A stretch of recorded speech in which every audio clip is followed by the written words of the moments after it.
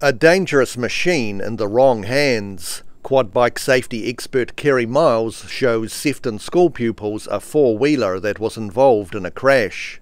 He's part of a North Canterbury initiative called Down the Back Paddock, teaching safety programs in rural schools. The key is to get the message to the children, but more importantly to get it back for them to pass on to the parents, because often parents are a wee bit sort of uneducated, and as I just experienced with quad bikes, amazing how many children have actually ridden a full-size quad bike when clearly it says that you shouldn't. The program has been running for 15 years. Topics include aquatic safety and dog safety, as well as poisons children might encounter on the farm.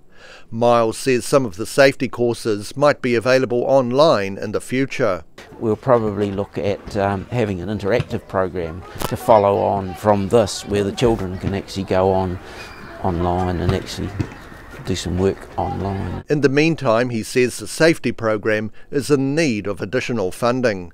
Our funding to run it is sort of drying up a bit, so we're going to have to chase up, so any support we can get from anybody would be really appreciated. While it started in the Waimakariri district, similar safety programs are now starting up in other parts of the country.